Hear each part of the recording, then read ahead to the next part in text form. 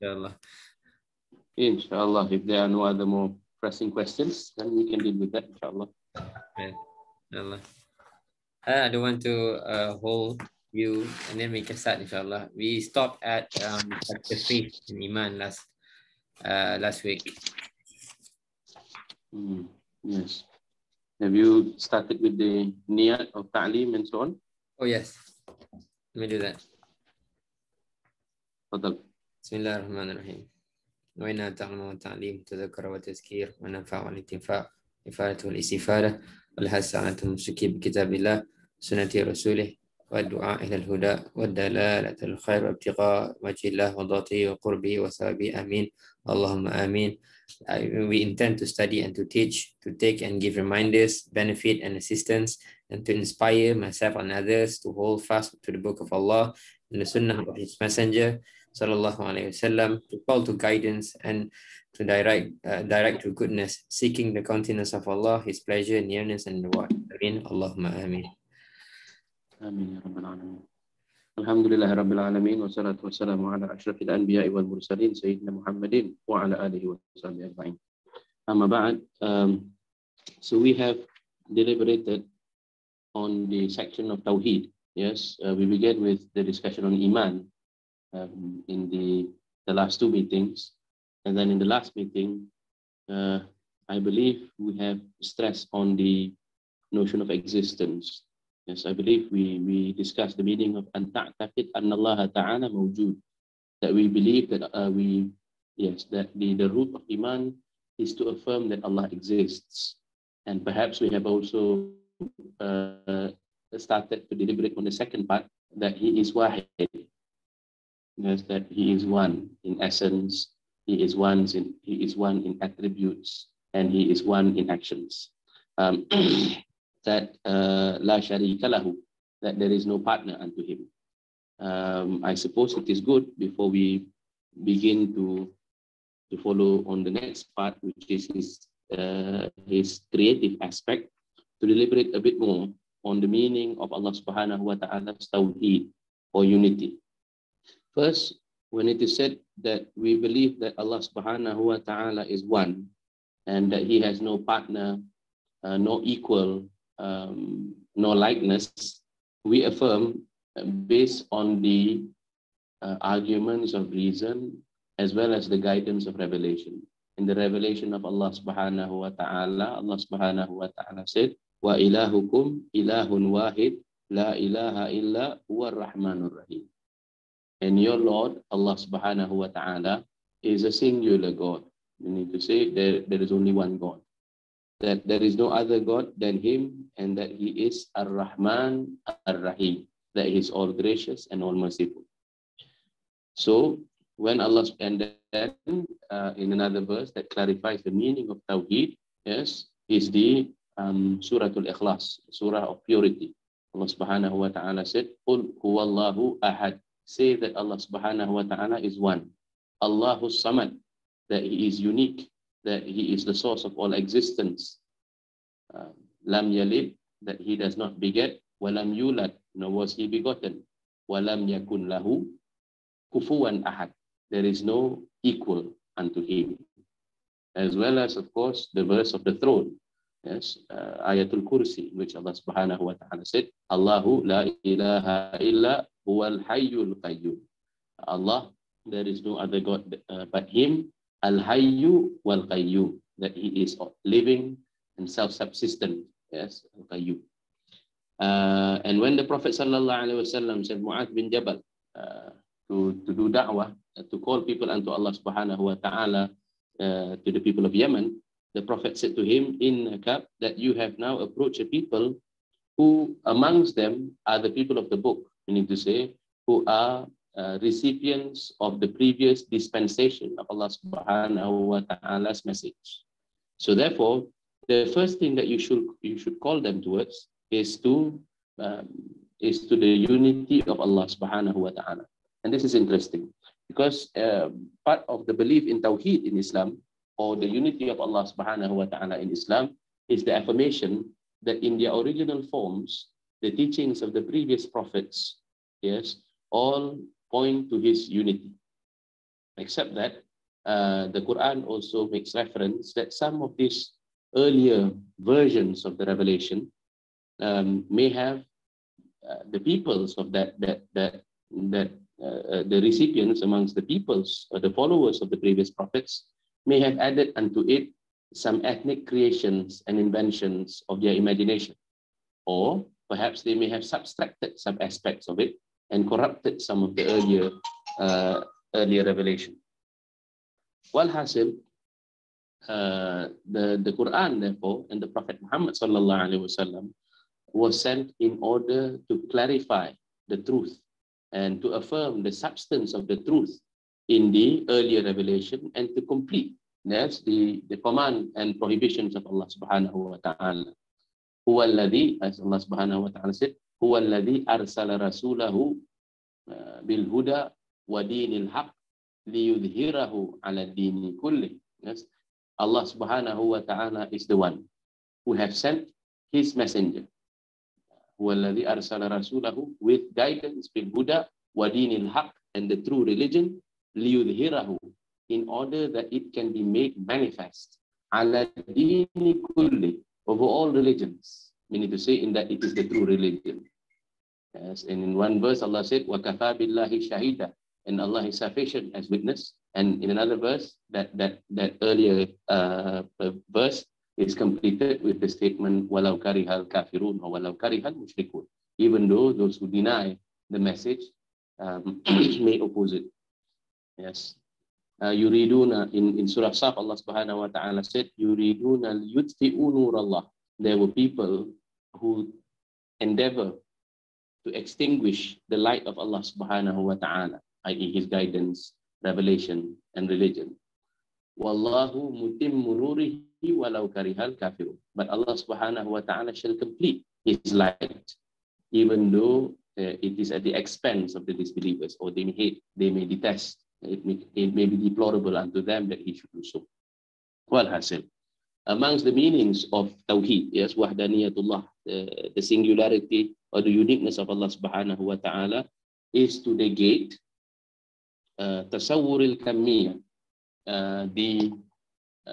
the predication of quantity unto Allah subhanahu wa ta'ala's essence, attributes. Yes, quantity unto Allah subhanahu wa ta'ala's essence, attributes, and actions. That was sifat wa af'al. Yes. Of course, when it comes to quantity, as the logicians and the metaphysicians and the mathematicians may agree, quantity is of two types. One of them is discrete, the other type continuous. To explain this further, yes, when we say that Allah subhanahu wa ta'ala's essence is one, it negates both predications of quantity in the sense of a continuous quantity, what we call divisibility in his essence. So there is no divisibility in his essence. And it also denies a partner and equal in the sense of a discrete quantity, meaning to say that there should be another being like him. So his being is not divisible in parts, and there is no being which is like him. This is where the essence is concerned. Similarly, in the sense of his attributes, yes, we deny that Allah subhanahu wa ta'ala's attributes consist of several qualities, yes, as if he is a locus of qualities that coalesce together, meaning to say that he should have conflicting will, he should have conflicting commands, he should have conflicting knowledge, and so on. That rather it is one with Allah subhanahu wa ta'ala. The sifat of Allah subhanahu wa ta'ala coalesce together in an unimaginable quality, in unimaginable quality to creation like us. But it is one in essence and in sifat, in attributes. And however, when it comes to actions, yes, al-af'al, then we only negate quantity when it comes to that which is munfasil. Yes, al-kamal munfasil faqat wa huwa ayakun ghayruhu yaf'al. Meaning to say the discontinuous type, as if to say that there is another being that could perform the actions that he performed. With regards to his own actions, then there are several actions which is attributable to Allah subhanahu wa ta'ala, like takhliq wa tarzik, meaning to say creation, giving subsistence, causing death, causing life, and so on and so forth. Walhasil, this is the perfect, let us say, this is the consummate understanding of wahdaniyah, of the singularity or uniqueness of Allah subhanahu wa ta'ala.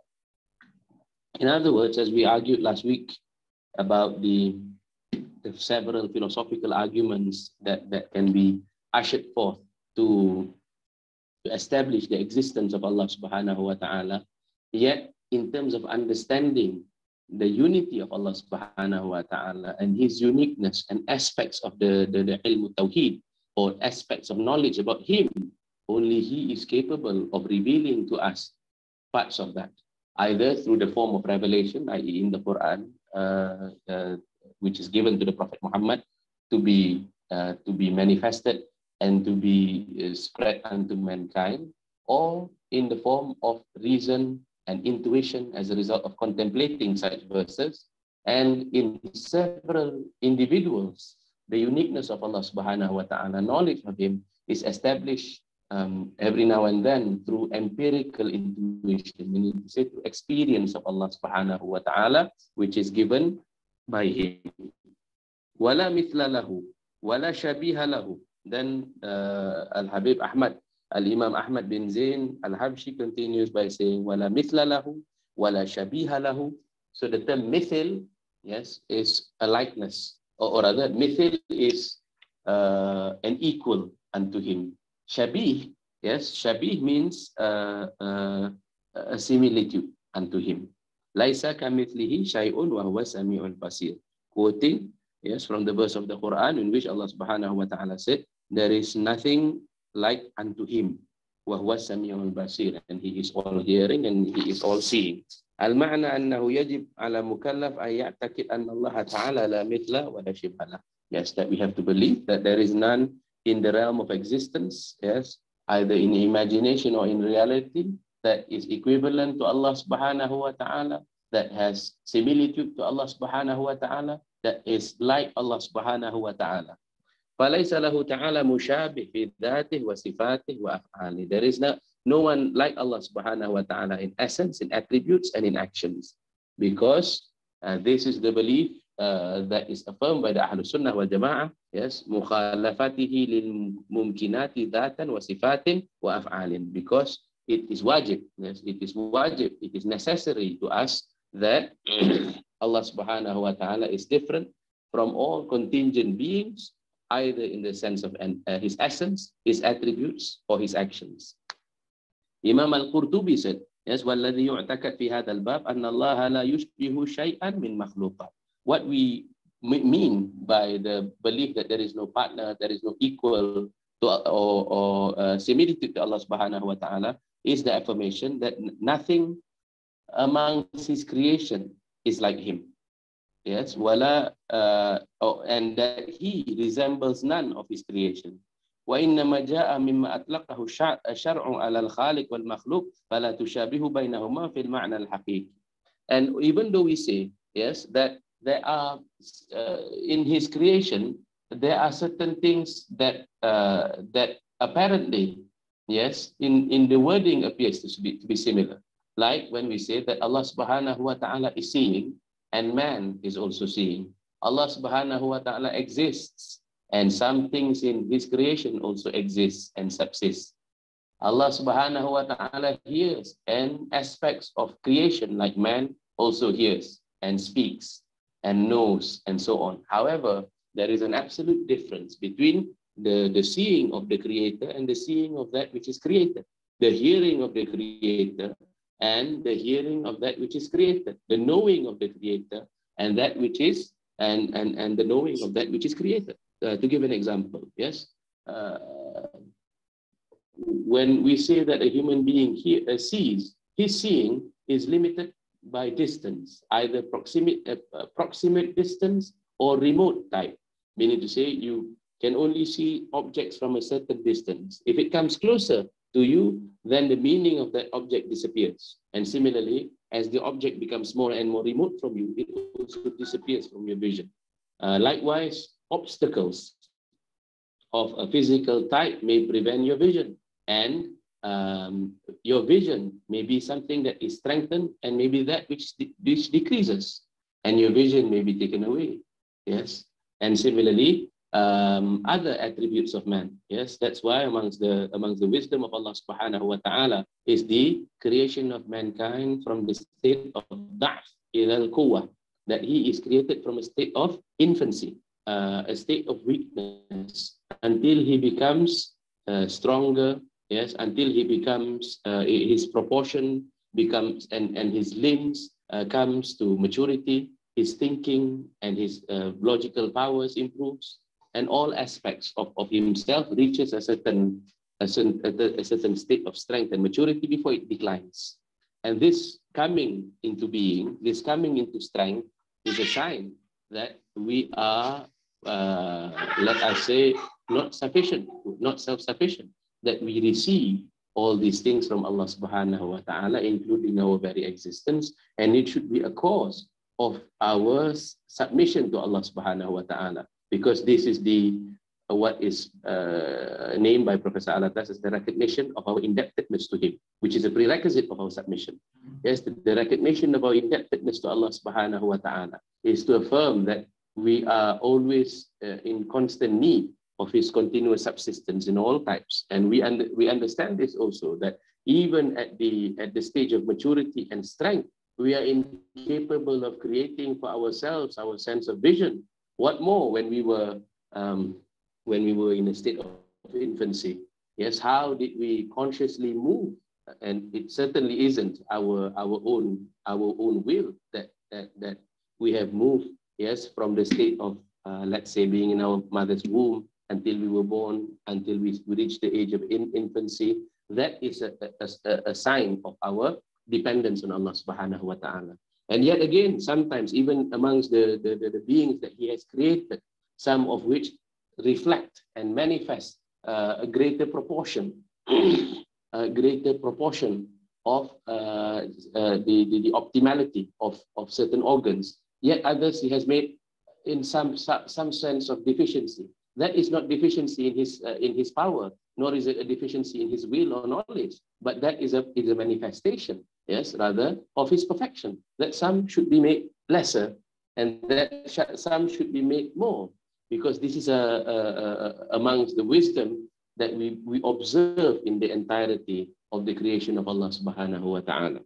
Walhasil, إذا صفات القديم بخلاف صفات المخلوق. So therefore, this is to clarify that although there are aspects of resemblance between Allah Subhanahu wa Ta'ala, this is not in an absolute sense. Yes, although there are aspects of, as we said just now, in terms of true meaning, ma'na al-haqiqi, it is not the truth, because one is self-subsistent, the other is dependent.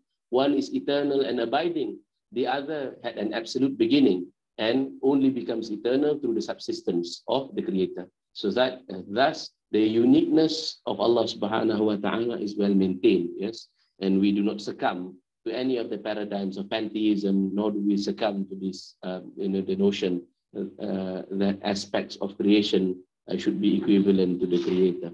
Walhasil, because furthermore, the term when it comes to created beings, yes, we are associated with accidents, what is called a'rad, yes, in the terms of the mutakallimin, in the terminology utilized by the theologians.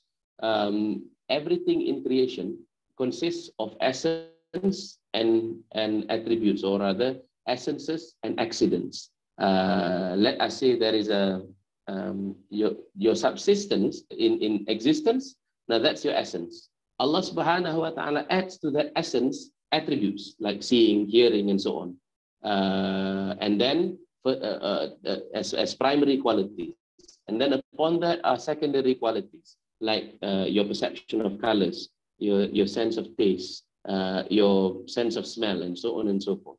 One upon the other, one one fold upon another fold, such that every layer of this existence is separable from the essence to such an extent that in truth, in all aspects, we are indebted to Allah subhanahu wa ta'ala. Yes. So therefore, stripped of these several layers of gifts from Allah subhanahu wa ta'ala, we remain in poverty. Yes. This is al-faqr, the attribution of poverty to human creation. Just as he has made us knowledgeable, we came from a state of ignorance. Just as we have now become existent, he was the one who drew us forth, yes, from the state of non-existence, or who drew us forth from the realm of his knowledge, and he endowed us with the attribute of existence. While Allah subhanahu wa ta'ala cannot be predicated of any of these deficiencies and blemishes and any lacking in his essence. Well, hasil. So the term in Arabic, yes, to signify resemblance, similitude, equality, and partnership is sometimes the word shibih, yes, resemblance. This is where, according to the linguistic experts, the lexicologists, the meaning of shibih is that one thing should resemble another in most of the aspects. Yeah? Serupa in Malay, yes. Serupa, that is shibih. So you can say this person is a likeness of that person when most of the aspects there are similarities. As for al-mithil, when you say this is a mithil of that, that means it is the similitude in the Jami'ah wujuh. In all aspects, they are the same. Yes. And as for nadir, it is a person who is comparable to another person. Yes. And that's why, sometimes part of the hyperbole of the poets that, he should praise a lady of his liking to say that your beauty is beyond compare. But in truth, no beauty is really beyond compare, isn't it? Whereas everything in the realm of creation, yes, when we say someone is beyond compare, perhaps that the only attribution that is deserving of that statement is that of the Prophet Muhammad sallallahu alaihi wasallam, because truly he is the best in creation. Yes, he is beyond compare in the sense of the realm of creation. Allah subhanahu wa ta'ala endowed him with the perfection of attributes possible amongst creation of Allah subhanahu wa ta'ala. Yes. But an-nadir, therefore, the comparability is when a person should resemble another person in several important aspects. Yes, the nadir. So you have mithil, shibih, and nadir. And all these three is not predicable of Allah subhanahu wa ta'ala when it comes to any of his creation. Al-Raghib al-Isfahani, yes, the one who has written the book, the Mufradat al-Fad al-Quran, who has written a lexicon of the terminologies in the Quran, said the word mithil is the most general of terms in the subject matter of resemblance. Yes. So therefore, since it is the most general, it encompasses all the particulars.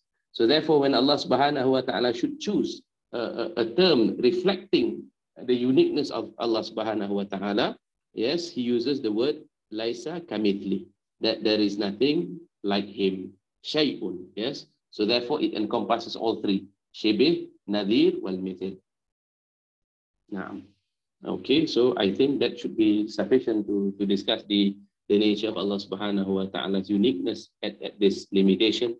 There are certainly greater books in the Islamic religious and intellectual tradition to discuss the uniqueness of Allah subhanahu wa ta'ala, which is inexhaustible certainly. But let us move to the next section, which is when Allah subhanahu wa ta'ala's creation. He said, the author Imam Ahmad bin Zein al-Habsyi said, khalaqas samawati wal ard. He created the heavens and the earth. What does it mean to believe that Allah subhanahu wa ta'ala created the heavens and the earth? The word khalaqa, as predicated of Allah subhanahu wa ta'ala, does not merely mean the creative act of bringing something into existence. The term khalaqa, that bringing something into existence does not do justice to the actual act of Allah subhanahu wa ta'ala's creation, because there are other features of that creative act. Yes.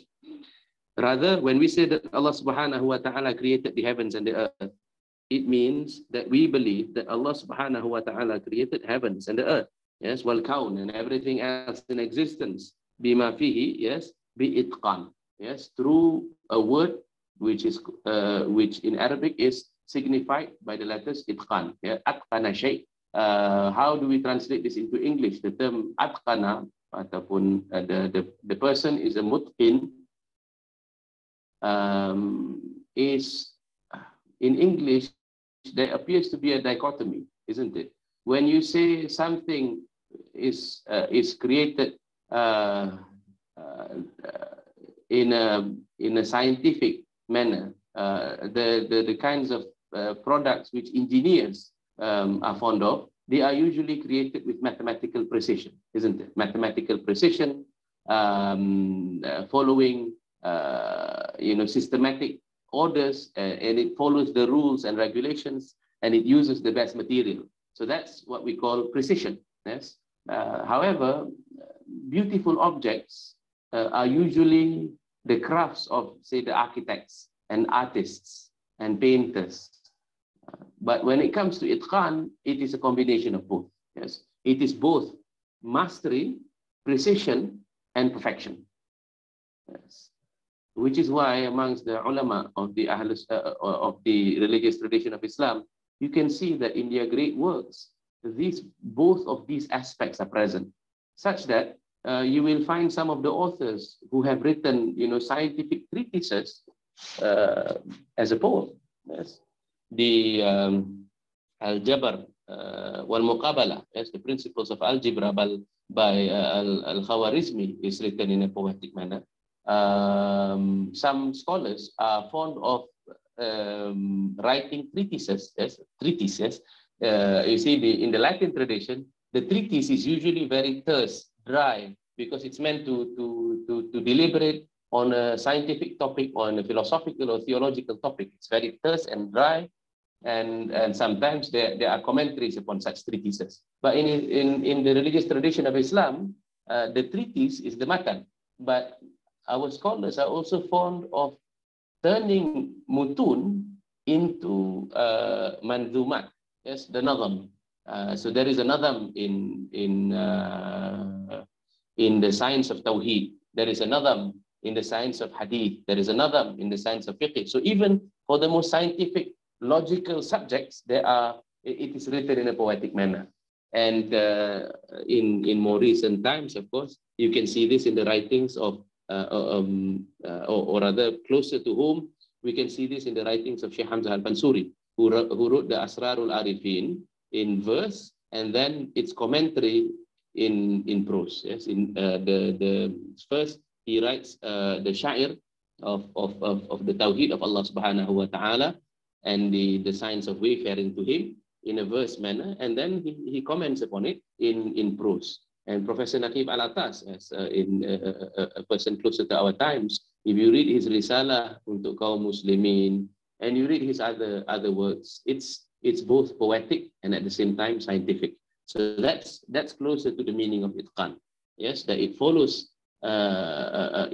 scientific mastery and precision, but there is also beauty and perfection. And it is unfair for me to have said that the Western tradition fails or lacks in that manner, because we can point to several examples like the Divine Comedy of Dante Alighieri, which is said to have translated into verse the Summa Theologica of Thomas Aquinas, which is said to have translated into verse the Summa Theologica of Aquinas, which is more known for its philosophical precision and logical mastery, but the Divine Comedy is more regarded as a painting in words, let us say. What has it? So where do human beings learn these things? Certainly from their Lord, Allah subhanahu wa ta'ala, who is the source of beauty and perfection and precision. Yes, and we find in Suratul Namal, the surah of the ants, in which Allah subhanahu wa ta'ala said, وَتَرَى الْجِبَالِ, and you look at the mountains. and you assume the mountains to be stationary. You consider them to be stationary. Yet Allah subhanahu wa ta'ala said, it moves, yes, at the speed of the clouds. Yes. Tamurru marras sahab. It moves at the speed of the clouds. If we were to infer the internal meanings of this, we can say that the Jabal, the mountains, yes, magnificent creation of Allah subhanahu wa ta'ala, is created as pegs, meaning to say it stabilizes everything else around them. Yes, it is as pegs, yes, or as nails unto the earth that stabilizes everything around them. Flora and fauna are supported by the existence of mountains. The mountains ensure that the inhabitants around it are protected from quakes and protected from other crises and disasters of the physical type. So similarly, yet they move at the speed of clouds, as Allah subhanahu wa ta'ala said, because the earth, yes, rotates around its axis, and in the planetary objects are ever in constant tasbih of Allah subhanahu wa ta'ala. The Sufis, they make an ishari tafsir of this by saying that similarly, the case of strong individuals in a community, the leaders in the community, the spiritual leaders are as mountains in the community. Their existence ensures that the rest of the members of the community remains on the path of truth and justice, and the path of morality, and the path of taqwa and consciousness of Allah subhanahu wa ta'ala. The existence of such men and women of strong spiritual connection of Allah subhanahu wa ta'ala as mountains. And you see them as firm, meaning to say that they do not move from the right positions. They do not move from established positions, that they are consistent in their life. And at the same time, however, they move at the speed of clouds, in the sense that they are dynamic personalities, meaning to say they are capable of protecting their people from confusion and error in knowledge. And so that's one meaning of mountains amongst peoples. Walhasil. But ultimately, both are, in the sense of spiritual men and women, as well as physical mountains, both are the products of Allah subhanahu wa ta'ala's creation. Alladhi atqana, dhalika sun Allah, that is Allah's creation. And then he said, Alladhi atqana kulla shay'in khalaqahu, perfects all that he creates, or rather who creates with this term, atqan, meaning to say precision and mastery. Now, yes, so therefore we affirm that Allah subhanahu wa ta'ala, that everything in the heavens and the earth, Allah subhanahu wa ta'ala has created fi ghayatal itqan, wa huwa dalilun wadi ala sani' al-mutkin al-hakim al-alim. And this is a clear sign that our creator, the divine artificer, is the most perfect creator who creates everything with mastery and perfection. Supposing, yes, in more recent times, i.e. we are talking about modernity, or even before that, the age of the Renaissance and the Enlightenment, there were several Western philosophers who challenged this. There were people who revived the argument from evil, and then there were people who satirized the perfection of God's creation, amongst which was Voltaire, who wrote a satirical novel about God's perfection called Candide, I believe. In that novel, he imagines a Professor Pangloss, which is his parody of Leibniz, who was a German philosopher who I'm sure must have derived some of the arguments from the Kalam tradition to defend the perfection of Allah subhanahu wa ta'ala, or God's creation. In Leibniz's terms, this world is the best of all possible worlds, that of all the worlds that God could have created, yes, following from his wisdom, this is the best of all possible worlds. So in a satirical manner, Candide, wrote of this person called Professor Pangloss, who had to undergo several of the disasters in Europe, like the Lisbon earthquake, and following a series of disasters one after the other, in which he tried to miserably and in a cartoonic fashion, in a caricature, of course, he always ends up trying to defend the statement that God, has created the best of possible worlds. What Voltaire and the others, following his line, Voltaire's children, let us say, among the thinkers of the Enlightenment, does not realize is that even, yes, the disasters that Allah subhanahu wa ta'ala has created in this world follows his pattern of perfect wisdom and mastery and perfection. What he does not know, or what he misrepresents in writings such as Candide, is the fact that Allah subhanahu wa ta'ala has created everything based on the laws of perfection.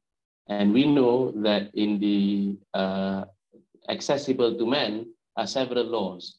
There is the law of philosophic reason or logical reasoning, what we call hukum akal, yes, which consists of possibility, impossibility, and necessity. We deal in logical matters.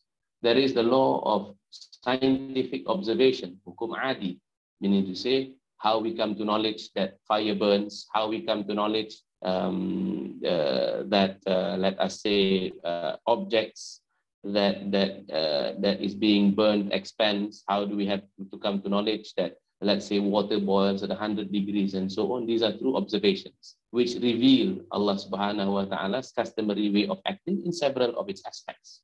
Thirdly, there is the hukum shara', yes, the hukum or the laws and regulations which is dependent on revelation, meaning to say only after having coming into contact with revelation we can discover these laws, yes, and these laws are the laws of wajib, haram, makruh, sunnah, yes, mubah, and so on, meaning to say only with divine revelation can we truly discover something which is wajib.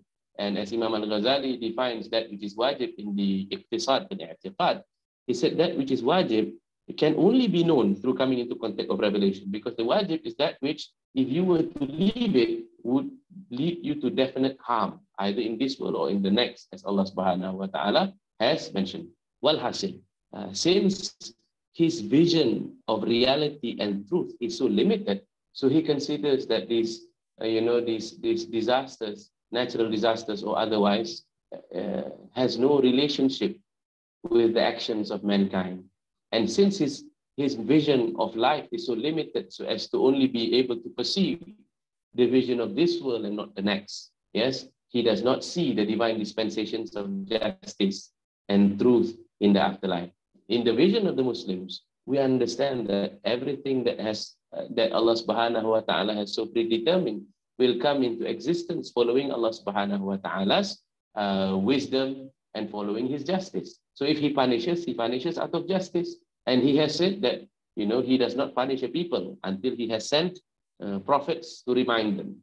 And he will not punish a people except that they have wronged themselves over the course of certain period of time. And after that, when Allah subhanahu wa ta'ala sends his punishment, he sends his punishment.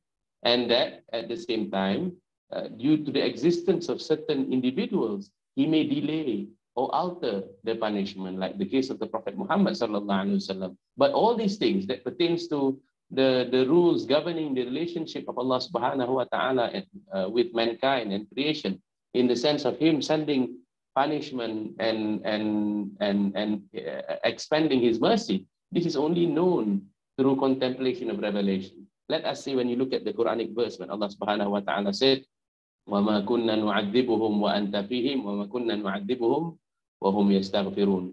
We shall not punish them, Allah said. We shall not send our wrath upon them for as long as you are amongst them.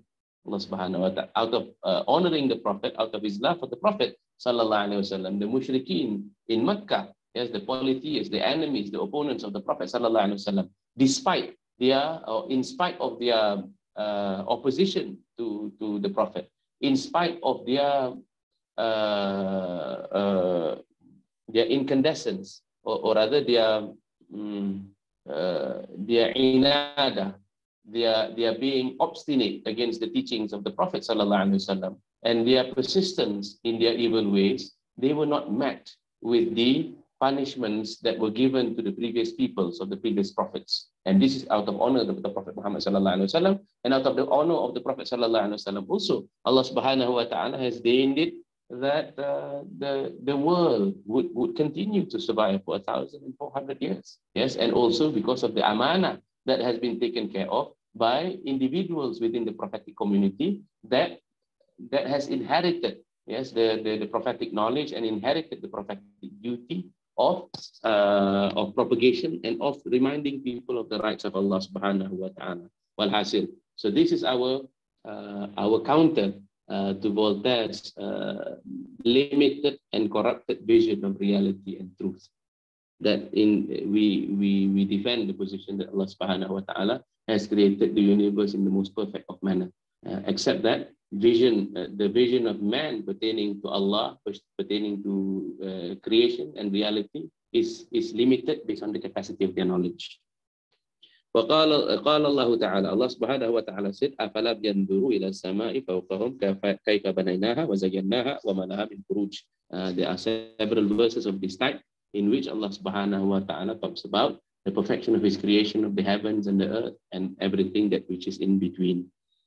So therefore, I think that ought to be sufficient with regards to discussing the notion of creation. Yes, takhliq. Inshallah, in the next meeting, we will discuss the creation of life and death and other aspects of Allah subhanahu wa ta'ala's creation. We still have some time, I suppose, for some questions, retorts, comments. Tafadhal. Over to you, Hussein. If ever I lose my way, I can turn to.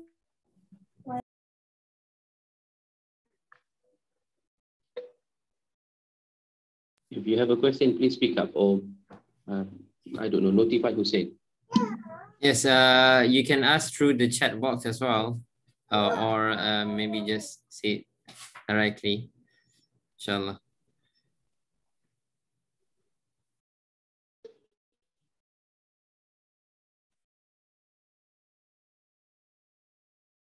Maybe I can start. So if how do we explain to at least to the non-Muslim or even to the Muslim as well on the calamity that happens on this world? How we define? Yes. How we mention that? Yeah. If you. Yes, as I have been saying, and perhaps to add a bit more, we know that the life in this world is created together with limitations. Life in this world is not the entirety of existence as Allah subhanahu wa ta'ala has planned. It is merely a manifestation of Allah subhanahu wa ta'ala's beauty and perfection within the limits of space and time, within the limits of human history, within the limits that Allah subhanahu wa ta'ala has set forth. Yes. And within this limit of series and events, yes, the meaning is determined by Allah subhanahu wa ta'ala's placement of human beings in a series of history. And different types of human beings have different types of actions, intentions, volitions, and all of this subsists within the great narrative that Allah subhanahu wa ta'ala has determined for mankind, in which he has spoken of this to the angels. Yes, as Allah subhanahu wa ta'ala spoke to the angels, he said, Inni ja'ilun fil ardi khalifa. I shall bring forth upon this earth my vicegerents. Then the angels responded by saying, Taj'alu fiha ma yufsidu fiha. Will you bring forth upon it who will spread corruption, wa yasfiku dima, who will shed blood? Yes. Wa nahnu nusabbih bihamdika wa nuqaddis lak. Whereas we constantly praise you, yes, and we glorify you. Then Allah subhanahu wa ta'ala said, Inni a'lamu ma la ta'lamun. Indeed, I know that which you do not. Yes. So therefore Allah subhanahu wa ta'ala conceals some things to the angels, yes, including the knowledge of what will happen. Yet he reveals to them gradually. When he brought forth Adam alayhi salam before them, and he said, after having taught Adam the names of all things, meaning to say the realities symbolized by the names of all things, then he asked the angels to name these things, and they were incapable. When they said, Subhanaka, all glory be unto you. There is no knowledge that we have except that it is taught by you. Illa ma'alamtana innaka antal alimul hakim. And then Adam, after having shown his capacity, we need to say Allah subhanahu wa ta'ala has given the seal into the being of Adam alayhi salam that signifies knowledge of truth, reality, and the capacity to obey Allah subhanahu wa ta'ala. Then the angels knew, yes, that Allah subhanahu wa ta'ala's knowledge is certainly وَفَوْقَ كُلِّ ذِي عِلْمٍ عَلِيمٍ. That above all that has been given aspects and parts of knowledge is the all-knowing, which is Allah subhanahu wa ta'ala. So then, as we see the journey of mankind in history, then Allah subhanahu wa ta'ala has determined that there were going to be prophets after prophets, dispensation after dispensation, until the finality of the messengers, which is the Prophet Muhammad sallallahu alaihi wasallam. And then there is the period of time in between the Prophet Muhammad sallallahu alaihi wasallam, when Allah subhanahu wa ta'ala should determine the absolute end of everything. We were created in this world, as Allah subhanahu wa ta'ala said, liyabluwakum ayyukum ahsanu amala, to determine who amongst you is the best in actions. So therefore, with all these basic presuppositions in our minds, how do we give explanation to the existence of calamities, of crisis, of disasters? Well, disasters will be sent down to mankind from time to time, yes, in order that they may return to Allah subhanahu wa ta'ala. Because had He not sent tests, trials, and tribulations, then mankind, inordinate, rather obstinate beings as we are, we will continue and be, let us say, deviated by our own whims and desires.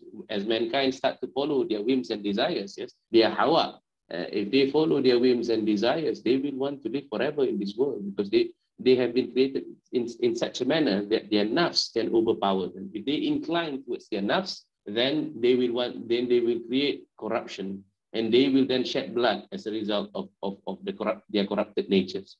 The corruption of their behavior may lead them to injustices unseen in the rest of the realm of creation. So then Allah subhanahu wa ta'ala will therefore send from time to time prophets, and when the prophets have delivered their message and the people remain and persist in their obstinacy, then Allah subhanahu wa ta'ala may decide to wipe the earth from them, clean the slate of them, and allow a new group of people to inherit them. Yes, to observe the amanah of Allah subhanahu wa ta'ala. That was the case with the previous prophets. Yes, be it Prophet Saleh, Prophet Hud, Prophet Nuh. Yes, theirs were a people who were who were extreme, who opposed Allah subhanahu wa ta'ala's message. And so one after the other, Allah subhanahu wa ta'ala brought calamities upon them, brought disasters upon them, and in order that mankind can begin from a new start. And from time to time until the final dispensation, in the case of our Prophet Muhammad sallallahu alaihi wasallam. And after the Prophet Muhammad sallallahu alaihi wasallam is the true trial of humanity, whether or not we are capable of remaining true to the amanah of Allah subhanahu wa ta'ala, to the trust of Allah subhanahu wa ta'ala or not. Until He has, as we know, as we study from the ahadith of the Prophet sallallahu alaihi wasallam and certain indications in the Quran, until Allah subhanahu wa ta'ala decide to try mankind with the greatest fitnah that all the prophets have warned us. Yes, the coming of the Awar al-Kadhab, the blind deceiver, or rather the half-blind deceiver, which is the Dajjal, the Antichrist, when humanity will be tested, yes, under the leadership of the Imam al-Mahdi with Prophet Isa alayhi salam, against the trials and the fitnah of this Awar al-Kadhab. So therefore, the people of truth will always be challenged by the people of falsehood. And this world is a realm of trials and tribulations in order to test us. It is not the realm of permanence. So no wonder that there should be from time to time calamities and tests. And those who are tested either prove to be victorious Yes, how do they measure their victory and success? Well, through their holding fast unto the message of Allah subhanahu wa ta'ala through Husnul Khatimah. The ultimate significance of existence will be known when we are resurrected before Allah subhanahu wa ta'ala, when a portion of humanity will be counted amongst the Sa'id, yes, the happy and blissful, and the Shaqi, those who live in permanent dissolution, in permanent suffering, and let us say the punishment and wrath of Allah subhanahu wa ta'ala. Wallahu a'lam. I hope I have answered your question. Assalamu alaikum, Ustaz. Can you hear me? Yes. I have a question. In the Quran, there are many verses where Allah says He will give hidayah to whomever He wants and lets astray whomever He wants.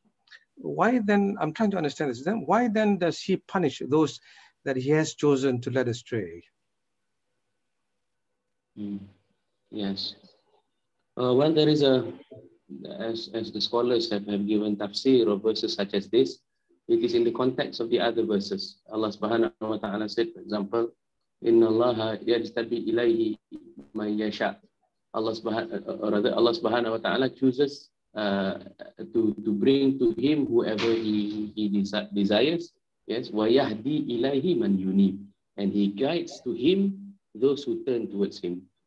So when it is said that Allah subhanahu wa ta'ala guides certain of his creation and lets astray the other, it is through the proclivities within them, the proclivities that are found within them. Allah subhanahu wa ta'ala has given mankind freedom to act according to their proclivities, because Allah subhanahu wa ta'ala said, Inna hadaynahu sabila imma shakiran aw kafura. We have given them, we have shown them the path. Either they are thankful and grateful, so their gratefulness is manifested through their seeking more hidayah, seeking knowledge and amal, through which Allah subhanahu wa ta'ala grants them even more guidance, or imma kafura, or they deny. So if they become deniers of the truth, then they will be led to follow their own desires until they become fully led astray. So in other words, when it is said that Allah subhanahu wa ta'ala guides unto him whom he wills, it is a manifestation of the internal proclivity of the human individuals. And this is part and parcel of our belief in the Ahlul Sunnah wal Jamaah Aqidah, in what is called al-kasb. I mean, it is the doctrine of kasb, or earning. We affirm that Allah subhanahu wa ta'ala creates everything. Wallahu khalaqakum wa ma ta'malun. Allah is the one who created you and that which you do. But that creation, yes, of that which you do, yes, will meaning to say is the takdir of Allah subhanahu wa ta'ala, the dispensation of Allah subhanahu wa ta'ala. The takdir, however, will manifest in the sense that Allah subhanahu wa ta'ala does not do injustice to any individual. So ma'siyah, or disobedience to Allah subhanahu wa ta'ala, willful disobedience to Allah subhanahu wa ta'ala, becomes possible as a result of his creation of that act. But he creates that act in consonance with the internal proclivity of the person. In other words, there are certain individuals, or perhaps several individuals, who intend to do bad, but they are not given the capacity, the capability to do so, meaning Allah does not create that capacity and capability to do so, just as there are those who desire to do good and they are not given the capacity and capability to do so. But yet, when the desire and the intention to do good and evil is met with Allah subhanahu wa ta'ala's creation, then it is accompanied by either Allah subhanahu wa ta'ala's rida, contentment when it comes to ibadah and obedience, and it is met with wrath and punishment when it comes to the acts of disobedience. And as Allah subhanahu wa ta'ala said, guidance is like that. Yes, man jahadu fina lanahdiyannahum subulana. Whoever struggles in our path, then we shall guide them, we shall show them our different paths. So wallahu a'lam, in short, Allah subhanahu wa ta'ala does not compel anyone to guidance, nor does he compel anyone to misguidance. Yet human beings, yes, they act as how they have freely been given by Allah subhanahu wa ta'ala. So that's why in the akhirah, it is said that if he were to reward and he were to compensate, if he were to forgive, this is out of his mercy, because he's not compelled to do so. And if he punishes, yes, should he punish, should he bring some of his creation into hellfire, it is out of his sense of justice. Yes, because you have earned what what you intended. You have earned what you desired. Yes, Allah subhanahu wa ta'ala's misguidance is a result, basically a consequence of your continuous obstinacy. But his guidance is as a result of his meaning to say, as Allah subhanahu in another verse, he said, "Inna Allah yusalli." Allah subhanahu wa ta'ala is the one who inclines to the believers by drawing them out of the dhulumat, of the darkness, onto the path of light. Wallahu a'lam. I hope that answered the question. He gives us human beings free will to choose good or bad in our actions, and if we do good, we will be rewarded, and if we do bad, we will be punished. But then, what I asked earlier is, he had already decided whom he will guide and whom he will let astray. Yes. He knows what we're going to do. Yes, because as we said. He knows what we're going to do because he has knowledge of the future. So everything was pre-written. So he knows what we're going to do. Yeah. Because and also he gives us free will to decide good or bad. But then at the same time, he also chooses whom he will guide and whom will be led astray. Yes. Yes. So that's the summary. So he chooses whom he guides and whom he lets astray. But he has also revealed to us amongst his servants who does he guide and who does he let astray. And his leading astray his servants is due not to his misguidance, but due to the proclivity, as we said, due to the provenance of that individual refusing to be guided. Yes, but if the person were to desire guidance and to desire forgiveness, then Allah subhanahu wa ta'ala is all forgiving, all merciful. Yes, go on. Which one comes first? Which what? Which one comes first? The action arising from free will of mankind, or Allah's determination of whether he will give him hidayah or otherwise? Okay, so first and foremost, of course, before Allah subhanahu wa ta'ala creates anything, he has already perfect knowledge of everything before it comes in the realm of existence. Mm-hmm. In other words, that which happens in the world does not surprise the Creator. Otherwise, that is impossible to be predicated of him, meaning to say there are certain things he is ignorant of. However, when it comes to the creation of man, yes, he has certainly already preordained everything in a series of events that Allah subhanahu wa ta'ala has determined. This is what we call qada. Yes, qada is that aspect, the preordaining of things, and qadar is the coming into being of that which he has preordained.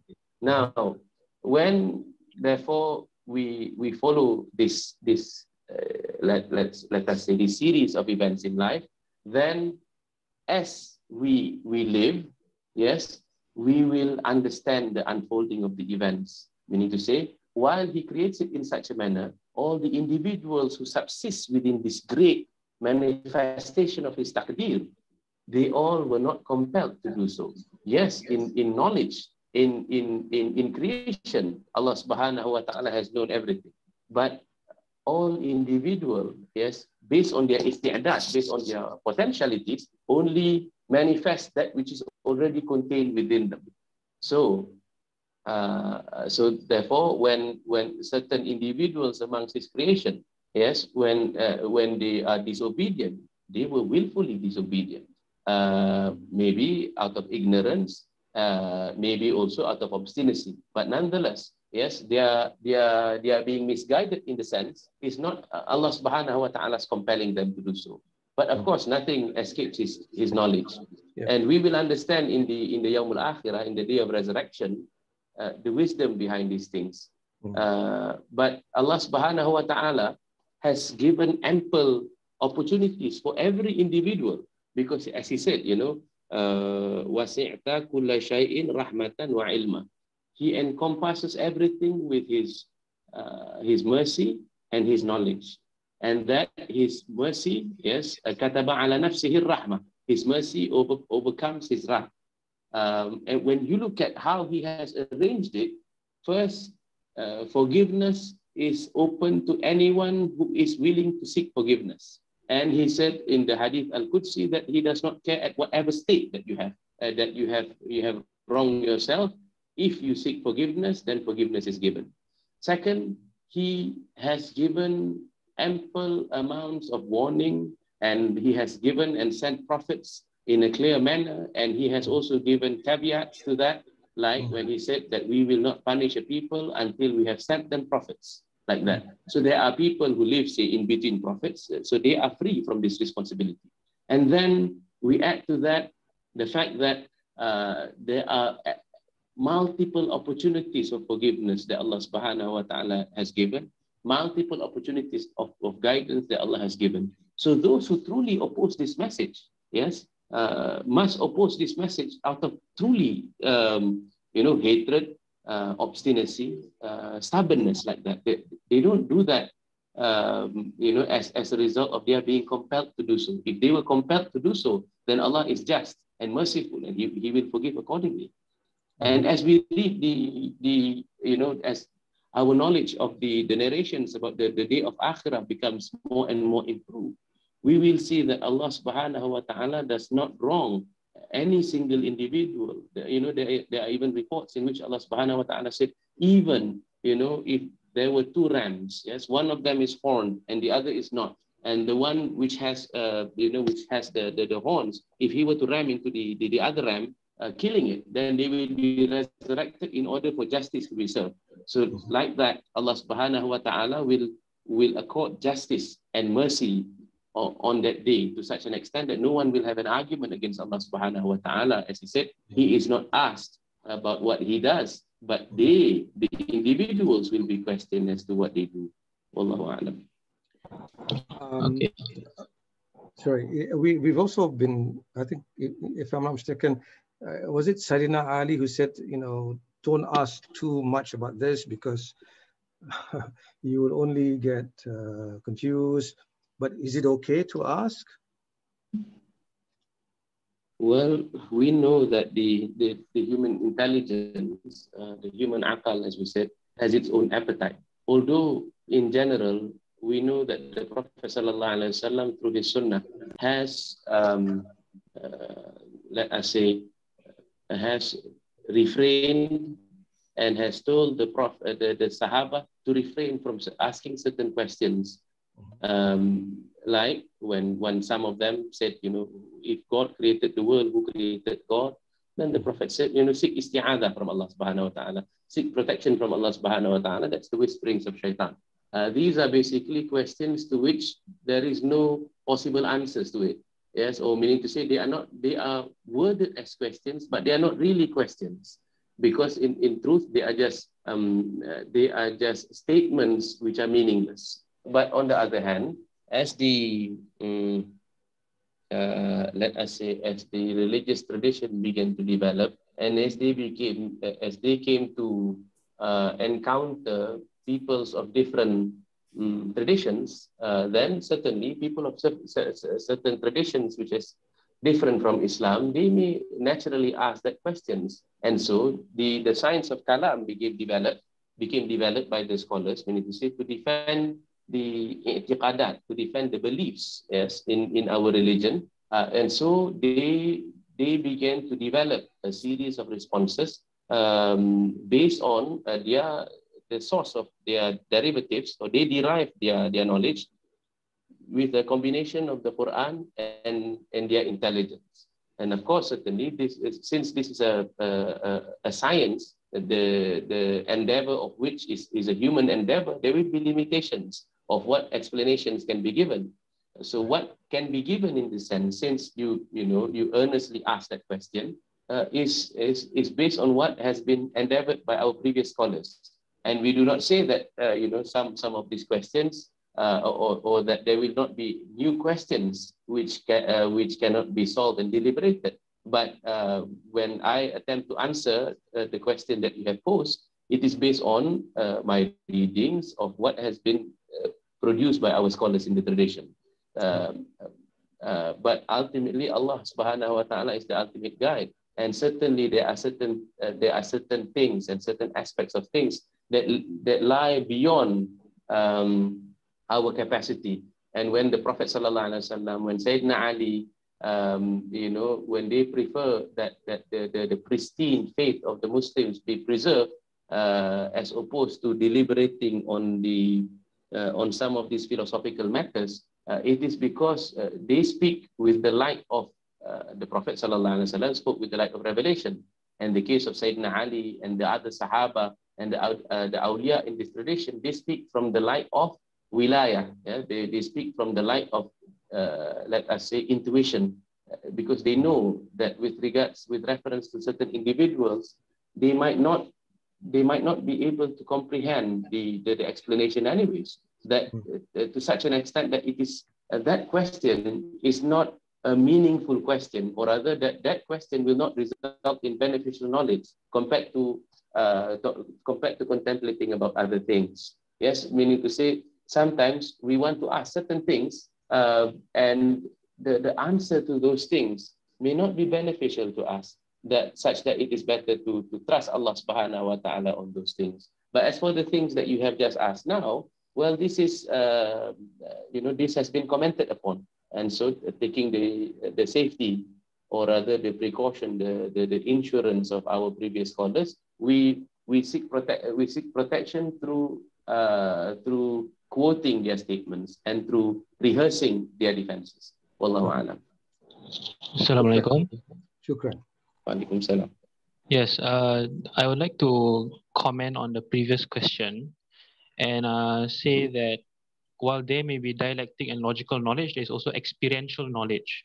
Therefore, I think the answer to the question of free will and determinism, as Ibn Abbas says, al-amr bain al-amrain. The truth of the matter is between two truths. And when questioned further, he said that he would not speak of it because he would be deemed a heretic. So I feel that the truth of this matter lies in a certain vision of the divine reality. Having commented that, I would like to ask a question, a short one. Can we say then, when we refer to calamities and imperfections or perceived imperfections within our created universe, that it arises out of a certain necessity, because necessarily we live at the plane of mortal existence where there is generation and decay? Thank you. Yeah, certainly. And if I may be permitted to quote from Leibniz's defense, he spoke of his defense in terms of fecundity and in terms of the limitations of that which comes into existence, including, of course, the laws of generation and decay, corruption and change. Yes, all these things are part and parcel of the perfection of the entirety of the super system. So therefore, as we said, that هذا خلق الله, yes, الذي هذا صنع الله الذي أتقن كل شيء. So in the totality of things, yes, perfection remains, while allowing for things such as death and calamities and other imperfections. Basically what I'm doing is just to repeat whatever that you have said in a more concise manner. Wallahu a'lam. No, you have said it in a more concise manner, and I tried to deliberate upon it. Thank you, Habib. Okay. You mentioned about you're just quoting from scholars or elaborating from scholars. What are a few of the readings that we should make on this Qadar and Qadar matter? Yes, first and foremost, as a general and most direct guide to the Sharah of Risalatul Jami'ah, I'm relying upon the Sharah of Ahmad Yusuf An-Nasr. His Sharah is called the Budur At-Tali'ah. The Budur At-Tali'ah. I don't believe it's been translated into English, but Dr. Ahmad Yusuf in his Sharah has relied on the works of Imam Al-Ghazali, Imam Al-Qurtubi. Many of the dialectical matters, as was asked just now, can be found in Imam Al-Ghazali's Al-Iqtisad fil-I'tiqad. That has been translated into English by Dr. Aladdin. I believe it's called Moderation in Belief. So according to Imam Al-Ghazali in the Ihya Ulumuddin, in the Book of Knowledge, he said that with regards to knowledge of Tawheed, the qadar or the requirement of the minimum requirement that you can be comfortable in the science of Tawheed is to read his book called the Qawaidul Aqaid. We need to say that it would be sufficient knowledge because he has summarized in that the doctrines and the beliefs of the Ash'ariyah.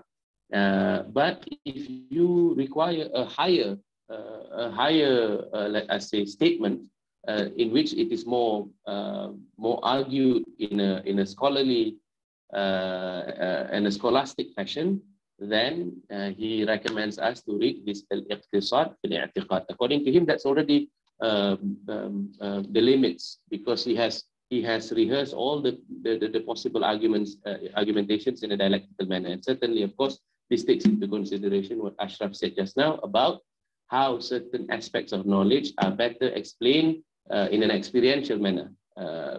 Meaning to say, what Ibn Abbas said as,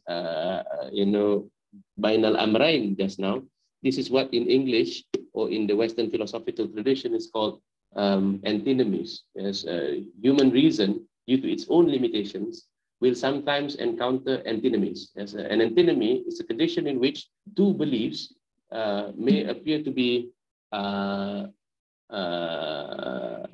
contradictory to each other, and not because of the realities of those things, but because of the limitations of human reason. Meaning to say at the level of plain consciousness.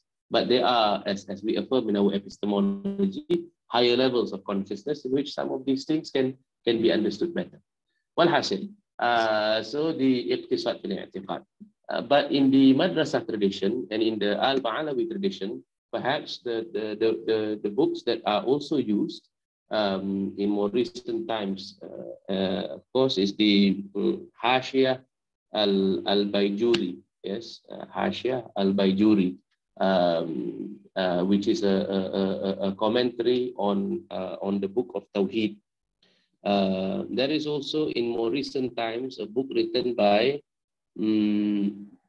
Al-Habib Muhammad bin Salim bin Hafiz, the father of the late father of Habib Umar bin Hafiz. It's called a concise book, the Durus at-Tawheed, but it has now been given a very substantial commentary by Al-Habib Abdullah bin Abdul Qadir al-Habsyi, who's now in Malaysia.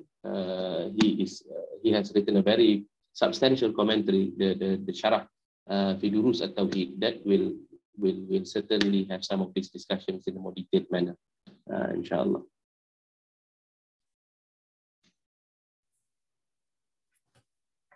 Jazakumullah khair, Attas. I think we haven't got any more questions.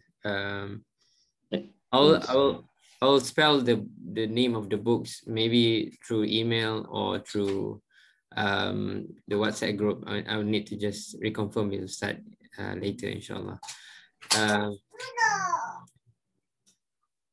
Yeah, I think we can stop here and then we can continue next week, inshallah. Thank you very much, Ustaz, and all the audience, all the students. May we benefit from the discussion, inshallah, and increase our amal and iman, insyaAllah. Do you want to end the session, Ustaz, with a dua, insyaAllah? Bismillahirrahmanirrahim. Al-Fatihah biniyati mana wa aslafna salihin. Biniyati anna Allah yuthbitu fi qulubina wa fi fuadina tauhiduh wa taqwahu. Wa bi anna Allah yuthbit alaina mahabbata nabiyhi Ahmad wa nabiyhi Muhammad sallallahu alaihi wasallam. Wa anna Allah yaj'aluna على سلك ومنهج وطريقة أسلافنا الصالحين من الصحابة والتابعين ومن تبعهم بإحسان وبأن الله ينور قلوبنا وقوالبنا مع التقى والهدى والعفاف والغنى وبنية أن الله يهبب إلينا الإيمان وكره إلينا الكفر والفسوق والعصيان وبأن الله يجعلنا من أهل التوحيد وأهل التقوى وأهل الإيمان على هذه النية ولكل نية صالحة وإلى حضرة النبي محمد صلى الله عليه وسلم بسر الأسرار الفاتحة.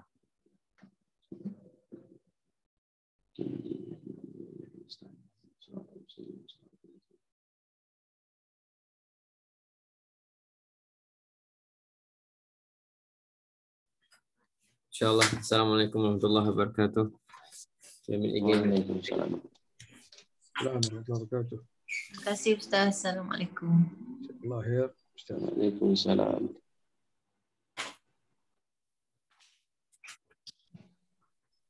Terima kasih Ustaz. Sama.